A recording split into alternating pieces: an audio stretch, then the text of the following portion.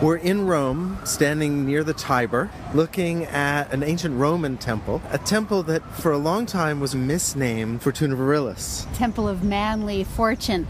It looks very much like what you expect a classical temple to look like. Although it's relatively small. It is small, but it's got fluted columns. Ionic columns. Capitals. Derived from the Greek, but this is clearly not a Greek temple. Right. It's different in important ways. So for one thing, it's on a raised platform. Right. And the platform only has steps in the front. Right. And the Greeks, if you think about the Parthenon, for instance, you would enter from the front or the back, but in terms of actually rising up to the stylobite, you could ascend from any point. Right, and I think about a Greek temple more as something where the worship took place outside of the temple. The statue of the god would be inside, but it's sort of almost, a Greek temple is almost like to me, it's kind of sculpture in the landscape.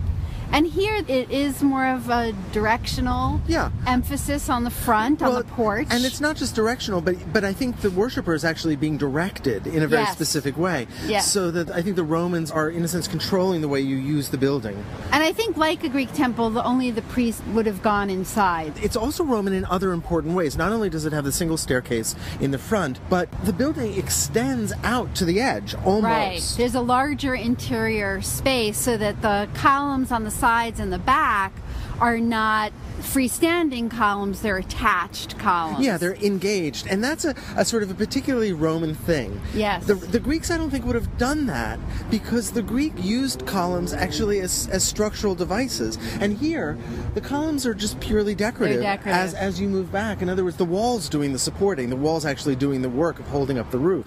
So the building is not in great condition.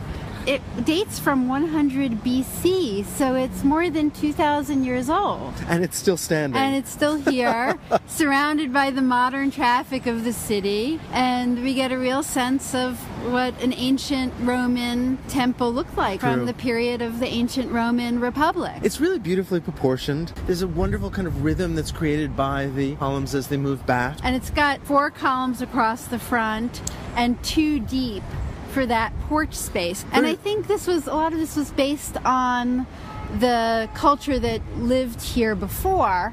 The Etruscans? Yeah, I think actually that this borrows from ancient Etruscan architecture. But I'm seeing lots of Greek influence. Yes. I'm seeing dentils, I'm seeing, as we mentioned before, the Ionic columns, the pediment at the absolutely. top. All of which is really speaking of just how important the Greek precedent was for the Romans. It's like going back in time, standing here and looking at it.